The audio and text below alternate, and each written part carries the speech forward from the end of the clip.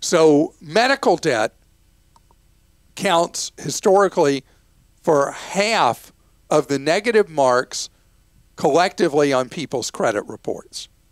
Medical debt is this huge burden on the American people, and there are a number of reasons why medical debt has become such a huge issue.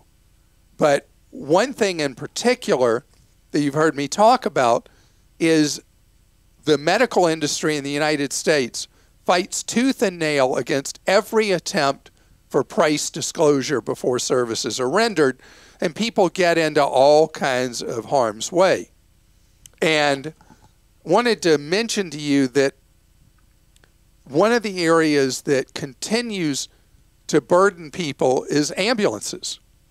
The ambulance industry is the #1 source of unreimbursed surprise bills now in the United States. And when Congress in its wisdom passed the No Surprises Act that helps so much with surprise medical bills and no longer puts you and me in the middle as the insurance company and the provider fight about a bill. If you do certain things, in most cases, you can no longer be faced with a massive surprise bill for some provider who supposedly is out of network, even though you did everything you were supposed to do before surgery or something like that to certify in network, or in an emergency situation, and you go to a facility that's in your plan, you can't then be billed these outrageous out-of-plan charges in almost all cases now. And that's why the No Surprises Act has been such a wonderful benefit to consumers, because we were just being cynically taken advantage of by medical providers and by insurance companies prior. But the ambulance thing remains such a problem, and so many people have heard about it, that this is terrible.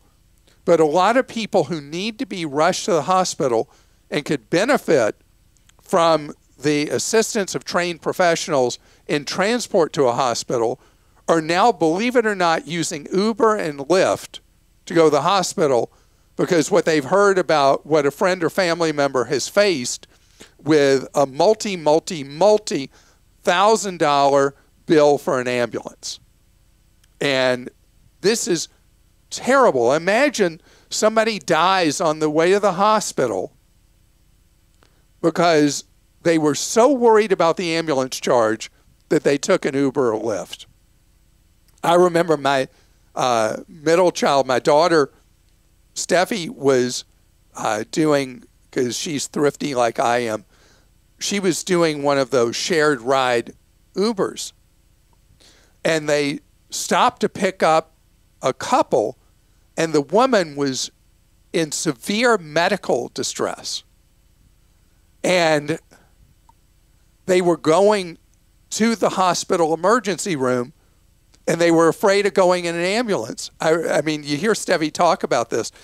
And so Steffi said, just take me with them to the hospital, skip my stop. And she got another ride because she wanted that woman, you know, in that hospital for care. I mean, that's how much a problem the ambulance thing is. And let's face it, members of Congress don't understand this stuff. They have the best gold-plated medical care of anybody in the United States, other than maybe the president or vice president. The members of Congress have voted in benefits for themselves for health care that are extraordinary. And so they don't experience any of these things.